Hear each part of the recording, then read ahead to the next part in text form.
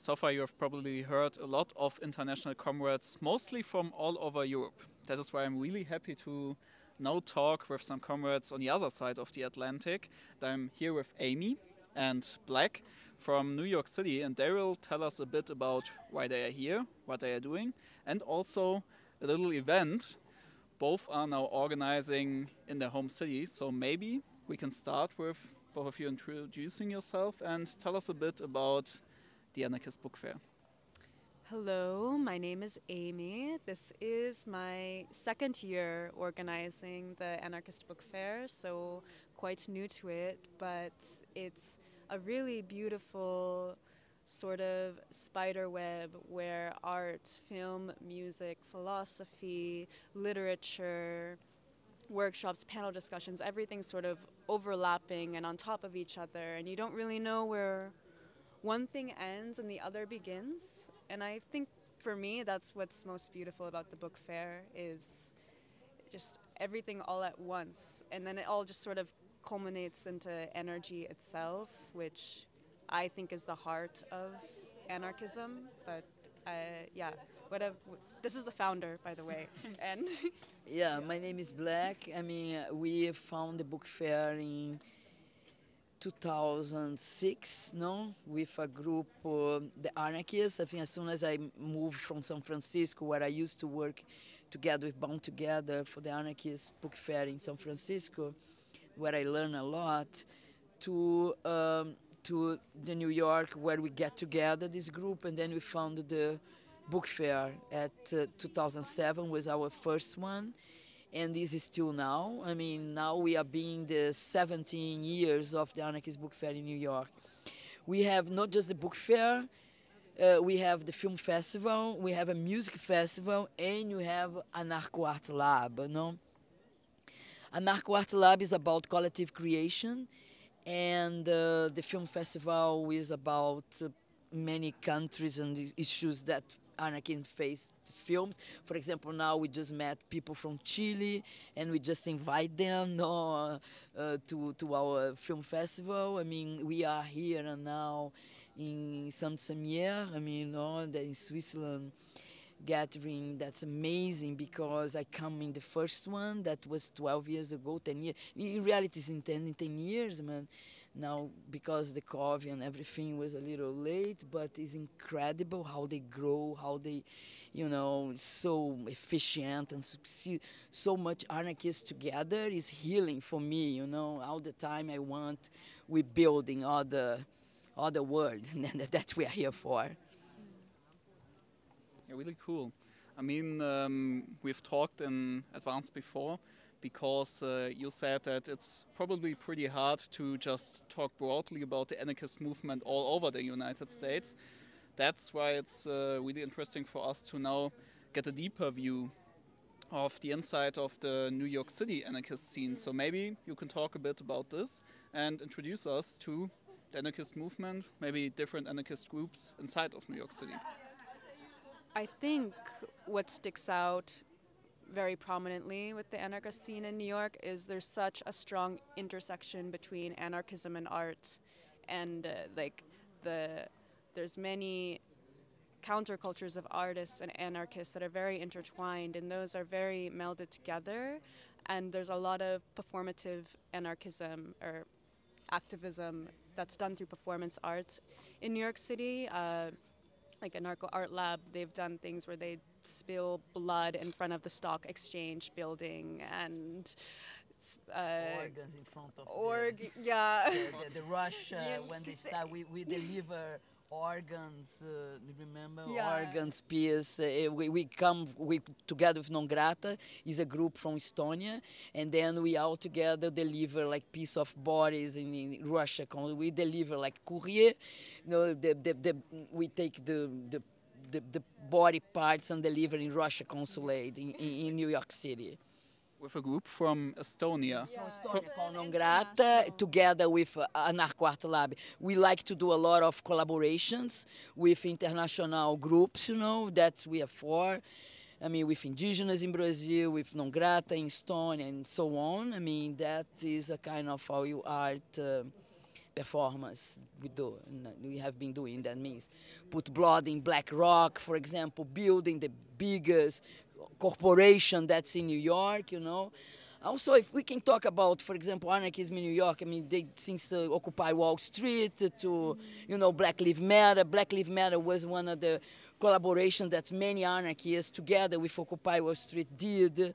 No, I think the scene of New York is really intense sometimes, but I think it's pretty, when you want to organize, we do, you know, I mean, I think, you know, like France now doing, I mean, we do our part, anarchists, we try to do our part. But it still involves a lot of strategizing because people in New York are so desensitized. You know, you walk by catastrophe every day and you're just numb to it at this point. So, you know, people that are outside of an anarchist group, you can just walk by a protest and you won't even turn your head. You know, you have people suffering on subway trains, you just won't even look up from your phone. In subways people that are sometimes. killed, and it's just, there's such a high level of desensitization that I found It's a contradiction. that you have to bring art into it to really, I've noticed when we've done more art pieces combined with protests, people have much more intrigue and they'll come up and ask questions, and there's much more discussion and conversation with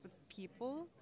Yeah, and for example, when it was like in Amazonia, you know, was when Bolsonaro, this fascist, was there, put fire and minerals, you know, fucking with everything in Brazil. I mean, we care a tree. Talk about this performance. Yeah, we had, and also the abolish, that's a whole other thing. Yeah. Okay, one thing at a time. We had a tree that we put on wheels, and the tree was burning.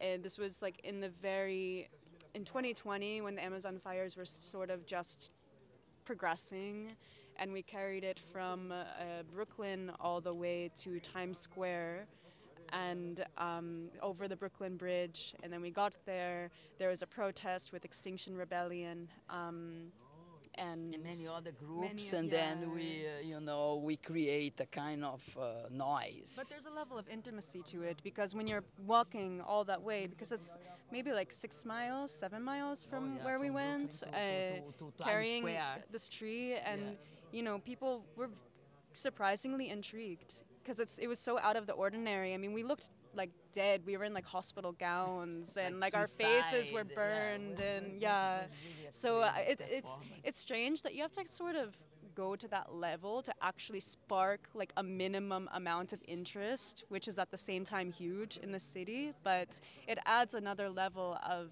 energy and passion to it at the same time. Yeah, and Anarcho Art Lab is about collective creation. I mean, we don't have one artist, we have like a group of arts.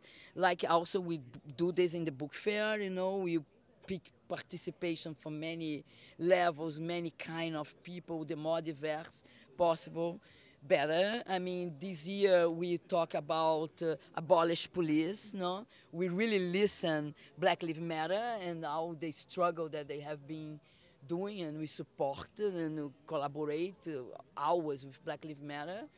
And then this year will be abolish police and equal,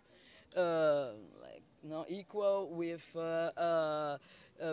building alternative justice, you know, and community justice also. I mean, that is this year our discussion, you know, yeah.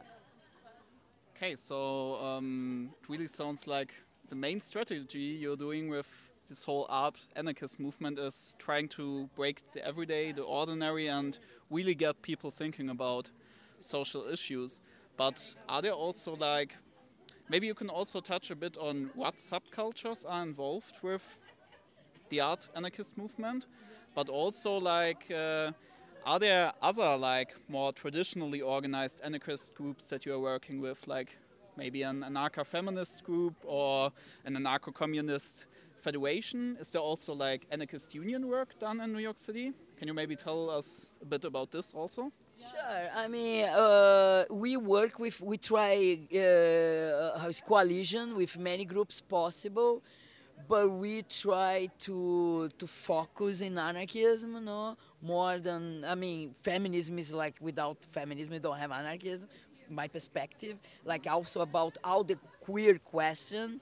I mean, we bring out the queer trans inside the anarchism in New York too. You know, it's a big discussion. Like today we present here like a workshop about architecture and body and language, you know, in Imier. I mean, and was amazing. I mean, that kind of discussion we need to really transform, include anarchism. You know, be like punctual and accurate what's going on that we, because for example you see many anarchist groups like male dominant, you know, or white dominant, and we really intentional, we want to break that, and we want to bring the more diversity of kind of people possible. For example, last year we worked together and collaborate with indigenous in Brazil, you know. That was a work by the Anarcho Art Lab and the International Art Solidarity. That's a group we just created. We work together with like a heavy metal band called Gojira. It's a French heavy metal band. And then we did a huge campaign, show how it looks like Amazonia now, you know, and we met in New York. I mean, that's New York is about also, how we met kind of different culture, different background, different people, and how we do this collaboration through art. That I think is incredible, you know, and we do a lot. And then we like donate like $320,000, and then we build 20 healing houses in Amazonia, you know. And then it's a kind of how we can collaborate in this international solidarity through art. You know, I mean, we care a lot about art and anarchism. And I think it's also just a lot of radical acceptance. I mean, there are many different anarchist groups and more traditional ones in New York. I wouldn't say we're that tremendously involved with them. Sometimes we collaborate with them, but more like they have their own world going on, and huge events will all come together. But I also think, like, if somebody asks to participate, we always say yes. It doesn't. There's no criteria at all. If there's a like we've had people that we've met that day, especially with Non Grata, that will perform with us. We've had doctors, lawyers, like service people of all walks of life that, you know, we'll spontaneously cross paths with, invite them to this, to like a night of, you know, performance or a protest, and suddenly like they're doing it for years now. You know, it's or some shift in their head turn. What is the saying? There's some shift in their mind that occurs just from that moment. Am I being articulate? Yeah. I think we get the idea. Okay. So we work with collective creation. We want everybody participate, everybody thinking. We love coalition. We love strategies. We love get together, and we think more. We get together more. We can articulate is better. You know, in any level. You know, include art and films and music, and we really care about art. It's a different, like, inconscious way to work too. okay, but from what I got from you hinted it a bit that New York City is really like splintered and clustered, and it seems like there are a lot of different smaller political circles. I mean, it makes sense. It's one of the largest cities in the whole world, and with more different people, no? Like diversity is a lot there. Yeah. Extremely diverse, and deal with that is amazing in the end. You know, I mean, for example, I born in Brazil and I lived there 23 years because I have lost 2 friends who was murdered because the queer and trans condition, you know, in Brazil, and then I moved to New York, but deal with this difference, deal with this incredible challenge and amazing, and we all deal with that because we always from everywhere, you know, and this is amazing to know how to operate in this situation. No? How do you feel? Even when sometimes we do so much difference, you know, from Brazil, from Russia, from everywhere. We come from France or Chile. Or how you feel about that? I mean, like American, like born there in the empire. But I think when we come together, it's our energy itself that is the weapon or the tool. So that's what it is. It's that moment of presence, that moment where suddenly we're all just sort of melting together, and we're in one organism. I feel like all of these separate categories, they just dissolve. Yeah, and this is the heart of what we're trying to reach, is like this moment when you forget about all of these separate backgrounds, and it's all just suddenly we're all craving the same thing, and everything we're after is just this feeling. But bring the difference, like Black Lives Matter, you know, Exactly. when you come with Occupy Wall Street, you know what I mean? We know, we focus, we target, but this is exactly what happened, you know, and I think it's amazing.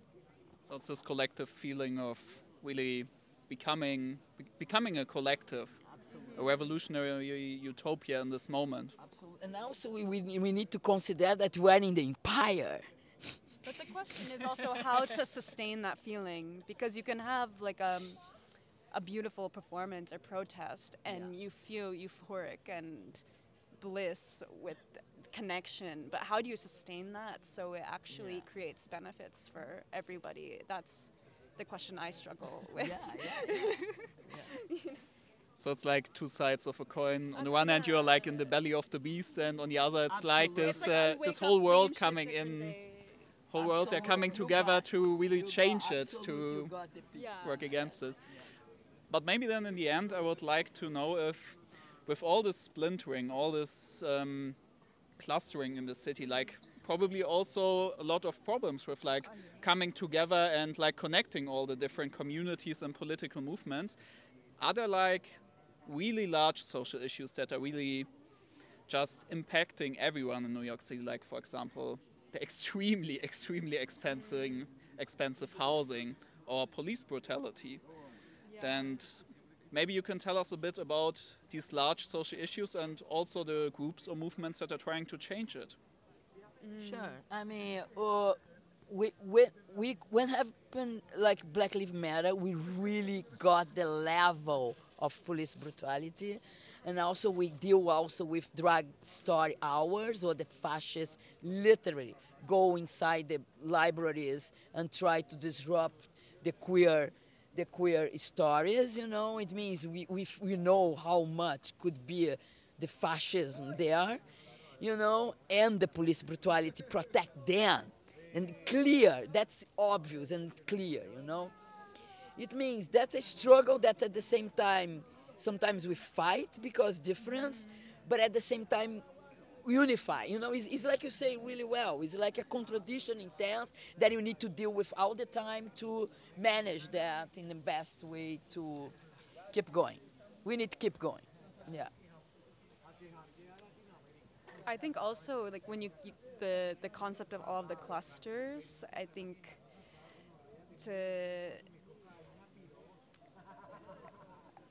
from my perspective and what I hope everybody is here with, you know, concern of abolishing the police and figuring out new alternatives for housing. But when you have so many people and so many different webs, sometimes conflict arises and it's so far away from what the cause is and why we're here. I mean, that's with any group of people. Once you have so many minds, like tension always inevitably occurs. So I think that sometimes can bring anarchist groups in New York off track. But at the same time, like this is where like these issues are huge. We're getting, you know, the amount of people that are leaving New York, it's a revolving door to begin with, but it's just striking how many, so many of my friends aren't there anymore. So people are constantly leaving because you just can't afford it. And if you do afford it and you're not, you know, you're in working class, you're working like 40 plus hours a week, and it's just a miserable life where there's no time for pleasure or connection. And there's this whole New York, like there's this justification we always make of like, oh, well, I work and I live this life because I'm in New York. But it's like, at what cost? And that vision of it's all worth it because I'm in this city, I'm in this location, there's really not much weight behind that argument, I think. I mean, we're still there. I think it's the people there that make it worth it at the end. It's not like having museums in Central Park or, you know, restaurant, like all of the glamour that marketed with, but it's really just the people there. But you just kind of, you can live in New York for so long and realize that you don't want to be there. Not to be cynical, but I mean, but you have many there's alternatives. alternatives. Yeah, though, you to need not to pay be really rent. creative You have to, you know, and get together and create and fight and, you know, do the best you can for survive there. You have to learn how Also, to live if you're there. immigrant, so, you know, the immigrants was crazy situation. Like, you know, I'm an immigrant there and I know that. I mean, I do many crimes. I'm immigrant, quit, run, you know what I mean? Anarchist, artist, so many crimes at the same time. It's but like I say, it's like, you know, I think when we leave Brazil, where I come from, it's like face the empire inside them. It's a kind of interesting strategy. I think you summed it up. It's just if you live there, you search for an alternative. Absolutely. Yeah. Another thing is like how you live the alternative now. Fantastic last words. Thank you really a lot, because I think Sorry if you don't say too much. Yeah, but we I feel like we didn't answer any questions. no. We're like 2 hours of sleep. Guys, exhausting, like, Yeah, with beer and like beer sleep and deprivation. all that stuff, yeah. no, Okay. I think the thing is you answered the question, but you also touched on so many different issues, because for a lot of German people, it's pretty unimaginable like living in New York City. It's always like, it seems extremely artificial and like dreamlike, and you get so much media about New York City, but it's really hard to imagine how the everyday life there is, and also the everyday struggles and political fights that are taking place there. So that's why I'm really thankful. You need to do how you survive there and fight at the same time and try destroy the empire and the capitalism. That's our mission, like anarchists, inside the beast. Inside the belly of the beast. Just through art, I tell you, just through art, and then we can survive. Because otherwise we are like, you know, we need to do that, to pass like invisible. Yeah. Well, then I'm wishing all the best to the comrades in New York City, and if I'm ever able to visit New York City again, I will. You have a place to stay. Yeah. Oh, thanks a lot. I will. And to do your program. Yeah, I will really try to plan it around your New York City Anarchist Book Fair. I would really be happy to see.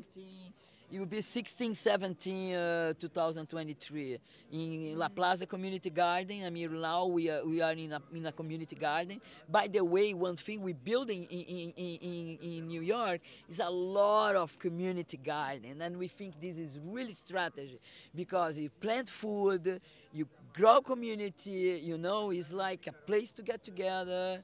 I suggest community garden. I mean, a lot. Then the book fair now moved from Judson Memorial Church. That was crazy, but I know it's a kind of alternative church, to the community garden that we like, just under risk of the raining. And the 17th will be virtual, so Yeah. people from Our anywhere, you don't have to be in New York to, participate. yeah. You don't need to be in New York. You can be Exactly. wherever you can participate. Okay, then we will maybe also try to incorporate a link down there in the info box, so you can attend it virtually. Well, again, thanks a lot, you both, Thank you. and all the best. Thank you so much. Glück auf.